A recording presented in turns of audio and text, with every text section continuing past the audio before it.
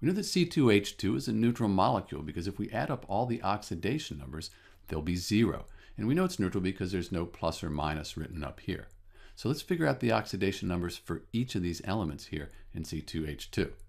Let's start with hydrogen because hydrogen, when it's bonded to a nonmetal, carbon's a nonmetal, it's always +1. So we can put a +1 here, and on this hydrogen over here, we can put a +1. So at this point, the total charge on the C2H2 molecule has +2.